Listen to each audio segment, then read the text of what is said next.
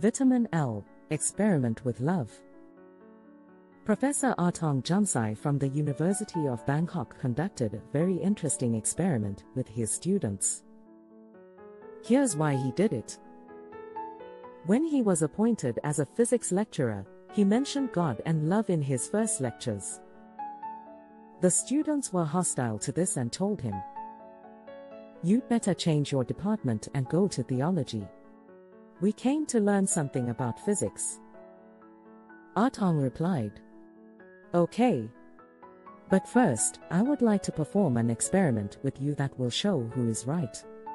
If it turns out that you are right, I will resign as a physics lecturer. But if it turns out that I am right, I only ask that you listen to me with the help of love." What kind of experiment is that? The students wanted to know. An experiment that shows that love is an energy that is real and effective. We will do it under strict scientific conditions. The students and the professor jointly planted 2 beds of marigolds with the same seeds at the same time, in places that received equal amounts of sun and water. Each bed was equally weeded and watered.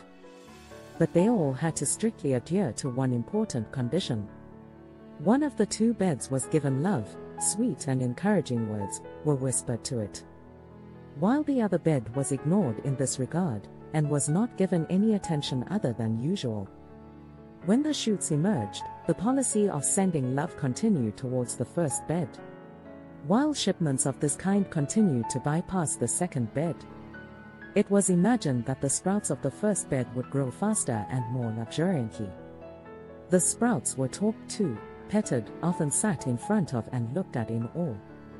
After 24 days, the average height of the experimental marigolds was 49.2% higher than the control group. The control plants did not flower, while 78% of the experimental ones had flowers. The control group had 25% buds, while the experimental group had 88% buds. This clearly proved that love is the energy of growth and progress, which plants can feel. How much more could beings like humans feel it? Vitamin L is more important than any other synthetic growth vitamin. From a lecture by Professor Art-Ong Jumsai.